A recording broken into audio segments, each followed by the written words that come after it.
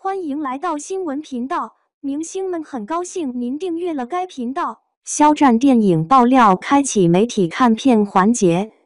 融合2部大作精华，票房大卖。近日，就在大家关注肖战新拍电影得闲紧致的时候，网上爆料肖战另外一部新电影《射雕英雄传》传来了新动态，爆料这部电影开启了媒体看片环节，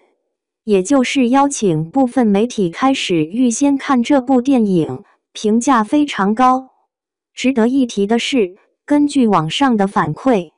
看过这部电影的媒体朋友们都给予了极高的评价，甚至还评价这部电影融合了徐克、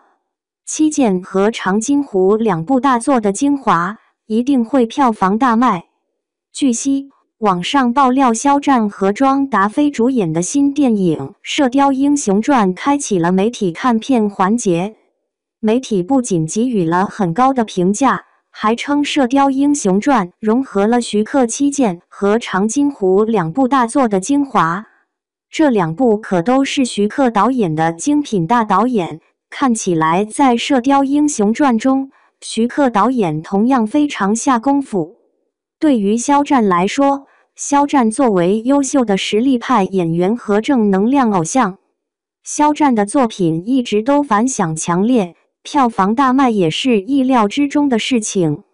从粉丝们的反响来看，大家都表达了期待，都希望早日上映，迫不及待想去电影院里支持肖战的新电影，更重要的是欣赏肖战的精彩表现。看了看肖战镜头下的郭靖，如今的肖战演艺事业可以说是红红火火，